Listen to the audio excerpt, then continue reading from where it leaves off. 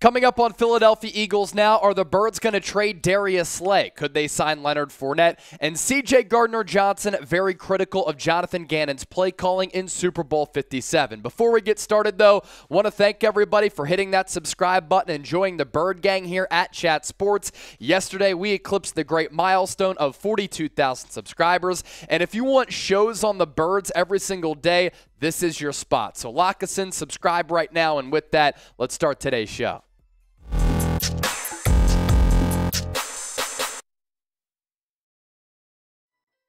Today's Philadelphia Eagles now is presented by Rhone, some great menswear that you can get 20% off of at rhone.com/chatsports and use the promo code chatsports. We'll tell you more about them later on in today's show, but we put that link in the comment section as well as in the description of this video. All right, let's start with this. Some interesting Eagles trade rumors here as the offseason buildup begins to really pick up some steam, especially with a lot of the buzz coming out of Indianapolis from the NFL Scouting Combine, including this. Is Darius Slay going to get traded? According to Eagles insider Derek Gunn, who used to work for NBC Sports Philadelphia, was really one of their go-to Eagles reporters, he said that the Eagles could look to trade Slay to free up some money for the 2023 NFL season. Here's a direct quote from D. Gunn as he was talking about this on Jacob Media. Don't be surprised if the Eagles try to use Darius Slay as trade bait to get out from under his contract. Now, obviously the big question with Darius Slay here, he's one of the top cornerbacks in the National Football League. We're talking about a multi-time Pro Bowler who made it to an all-pro squad back several years ago with the Detroit Lions, and in 3 seasons as a Philadelphia Eagle, he's played really good football, especially the last 2, and there's no question that last year during this Super Bowl run, he was once again one of the top cornerbacks in the National Football League. But the Eagles are a little bit tight on money right now heading into NFL free agency. The tampering period starts on March 13th. The new official league year kicks off on March 15th. That's when these deals can be made official in free agency, and that's when some of these trades might happen as well. In 2020, after being traded from the Detroit Lions to the Eagles as the Birds and Howie Roseman were desperate to find that island cornerback, Slay agreed to a 3-year, $50 million contract that has an average annual value of $16.5 million. The base salary going into 2023 is $17 million, and the cap hit in 2023 even higher at $26.1. After 2023, he is going to be an unrestricted free agent so that he can sign with any other team in the NFL if he does not agree to a contract restructure. Obviously, some of these things could change or stay the same, and if he doesn't agree to a contract extension, that he is free to hit the open market in 2024. The thought process here with trading away Darius Slay is that the Philadelphia Eagles re-sign one of their current free agents in James Bradberry, who's not the player of Darius Slay, but there's not like there's a massive drop-off between Slay and Bradberry, both of whom ranked as 2 of the top cornerbacks in the NFL according to Pro Football Focus in 2022. You could then trade Darius Slay, draft the cornerback either with the 10th overall pick in the NFL draft or at number 30, and in the process, there's not a huge change in that defensive secondary. You're still able to maintain a good level of talent with James Bradberry as your cornerback number 1, and then you start to groom that cornerback number 2 with one of those draft selections. But of course, you run into some concerns there because that rookie might not be ready to take over and fill the shoes of playing really good football on that island cornerback role. Slay played really well in 2022. That's why he was named to yet another Pro Bowl, 40 solo tackles, 14 pass breakups, 3 interceptions, and a Pro Football Focus grade of 73.1.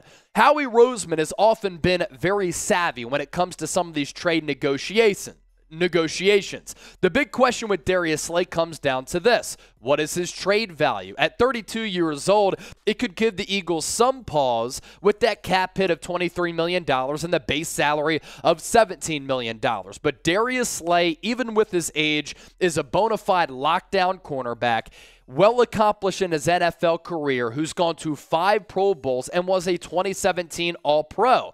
And in an offensive era here in the National Football League, you need cornerbacks like Darius Slay. And Philadelphia is probably going to lose James Bradberry already if he doesn't re-sign in NFL free agency and if he wants to get paid more money on the free agency market. So you have to tread lightly here. Do you want to trade away Slay, re-sign Bradberry, and then have a rookie cornerback as cornerback number 2? Do you want to let Bradberry walk and then pay all that money to Darius Slay? You can still use one of those draft selections at 10 or 30 for another cornerback who you can groom. Something very, very fascinating we're going to continue to monitor during this Eagles offseason. So with that, want to hear from you down in the comment section. Should the Eagles trade Darius Slay? T for trade, K for keep. This is today's poll question, so make sure you chime in.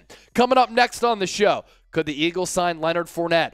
Playoff Lenny has been let go by the Tampa Bay Buccaneers. Stay tuned for that, as well as what CJ Gardner-Johnson had to say about Jonathan Gannon, ripping him to a certain degree. But first, off the top of the show, I told you the Philadelphia Eagles Now today is presented by Roan.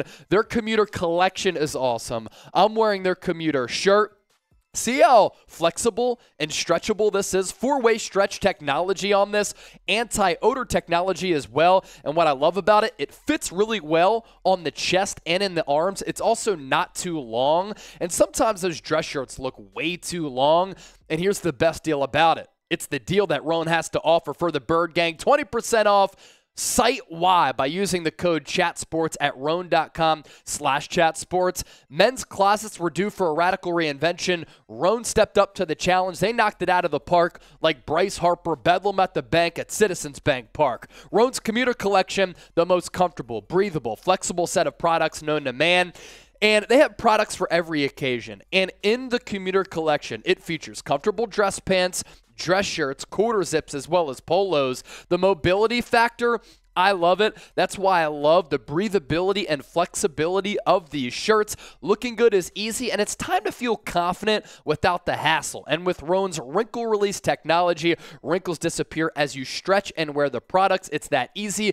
And yeah, you might look at the price tag and say, well, I'm paying for quality here. You're also no longer paying for any trips to the dry cleaner. So one more time, it's roan.com/chatsports. Promo code chatsports for 20% off. That link is available in the comment section and in the description of this video. Back to Leonard Fournette. Should the Philadelphia Eagles sign Leonard Fournette after he was released by the Buccaneers on Tuesday? A lot of thoughts here because Miles Sanders is going to be a free agent. He could get paid. And even if the Eagles move forward with Kenneth Gainwell or they use a draft selection on a running back, they could use a backup running back, especially a short yardage guy who a lot of fans have been clamoring for. Leonard Fournette can certainly fulfill that role of picking up yards after contact and picking up some of those tough yards as well, especially if the fraudulent NFL outlaws the Philadelphia Eagles quarterback sneak. Stats last year for playoff Lenny, as producer Coop is laughing in my ear. By the way, producer Coop, before we had the mics hot, said F the Eagles. So now type F Coop down in the comment section. He's a Cowboys fan. Sucks for him. 16 games played last year for Leonard Fournette. 189 yards, 668 yards, 3 rushing touchdowns. But also, I think what's become underrated about Leonard Fournette, everybody thinks that he's washed, that he's old. He's 28 years old. I think he needs to shed some pounds. He's also a pretty solid receiving back, though. 73 catches last year, as Tom Brady checked it down a lot because you could tell he didn't want to get hit at 45 years old. 3 receiving touchdowns, so 6 total touchdowns last year. And in his career, a long, heavy workload for the former number 3 overall pick out of LSU by the Jacksonville Jaguars. More than 1,100 carries, so he's well accomplished and well used. More than 4,400 rushing yards, 4 yards per carry. Solid. Some of those Jags teams were awful. I think that he's flashed a little bit with the Tampa Bay Buccaneers over the last couple of years, and he played really well during that Super Bowl run. 34 touchdowns total in his career to go along with 312 receptions. So it wasn't only just last year that he was receiving the ball out of the backfield. Like, he does have that trait to his game. And still at 28 years old, why I'm kind of intrigued by the idea of the Eagles signing Leonard Fournette. Miles Sanders could get $8 to $10 million in free agency. Kenneth Gainwell played really well throughout that playoff run. But the Eagles do have a need on their roster for a cheap short yardage and physical back who gives you some versatility with running in between the tackles, but also being a threat to catch the football out of the backfield. And he's familiar with running some RPO like he did at LSU with Jalen Hurts. But according to reports, the Eagles do have a plan at running back. And according to Derek Gunn, it looks like the Eagles are very comfortable with having Kenneth Gainwell as their RB1. I don't think that takes away the possibility, though, of signing playoff Lenny, a.k.a. Leonard Fournette, in free agency. And if you can get him on the cheap, I happen to like it. Derek Gunn saying that the Eagles love Gainwell. They think that he has the traits to be RB1 in 2023. In the regular season, 53 carries, 240 yards, and 4 touchdowns. But in the playoffs, 33 carries for 181 yards, average yards per tote, 6 even. Now, Miles Sanders has said he wants to return. He loves Philadelphia. Howie, just bring me back. But he simply might demand too much money for the Eagles' liking in free agency. And for Miles Sanders, this might be one of the last opportunities he has to cash in on a handsome free agency deal. If there's another team out there, like let's say the Miami Dolphins, who need a running back, who have a really good team, and Sanders has offered between $8 to $10 million, he's simply not getting that from the Philadelphia Eagles. They don't value the running back position like that. They understand that you can get backs for cheaper in free agency and in the draft, and very rarely do they sign running backs to a second contract. So that's how I envision things happening in the backfield for the Eagles at that running back spot. So with that, predict it for me. Who will be RB1 next season? Will it be Sanders? Will it be Gainwell? Will it be a different running back? Voice your predictions down in the comment section right now. CJ Gardner-Johnson, let's get to what he had to say about Jonathan Gannon in a since-deleted tweet. He's all of Philadelphia, and CD Deuce is speaking for all of Philadelphia in ripping Jonathan Gannon and being very critical of him after Gannon talked about what happened in Super Bowl 57 and the lack of his adjustments from the NFL scouting combine. So Elliot Shore-Parks had tweeted out this video of Jonathan Gannon talking about what went wrong in the second half against Patrick Mahomes, Andy Reid, and the Chiefs. CJ Gardner-Johnson said, quote, "You ain't put us in a position to make plays." Now, he deleted that tweet. Obviously, a lot of people screenshotted it, and it was all over Twitter very early this morning. Then at 7:03 Central Time, CJ Gardner-Johnson said, "I'm going back to sleep." Look, CD Deuce, stand behind what you said, because all of Philadelphia agrees with you that Jonathan Gannon choked away partially this Super Bowl, and we should have celebrated another championship right down Broad Street with another Jason Kelce speech on the steps of the Art Museum, where the city of Philadelphia would have been throwing beers and probably Hennessy bottles, Ciroc bottles, tequila bottles to all the players on the floats. Instead, we had to worry and think and go through and deal with a heartbreaking, gut-wrenching defeat to the Chiefs in a game that the Eagles should have won. Obviously, so many reasons for why the Eagles lost that game.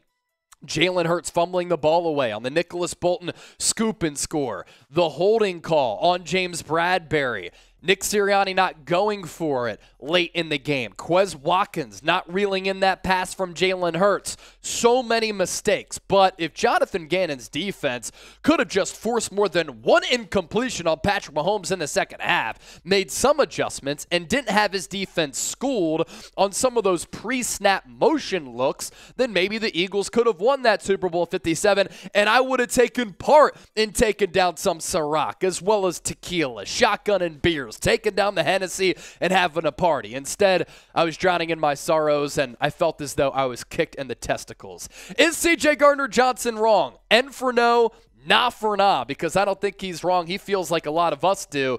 And before we hop on out of here, make sure you interact with me. Give me a follow on Twitter and Instagram. It's the same handle on both platforms, at Chase_Senior.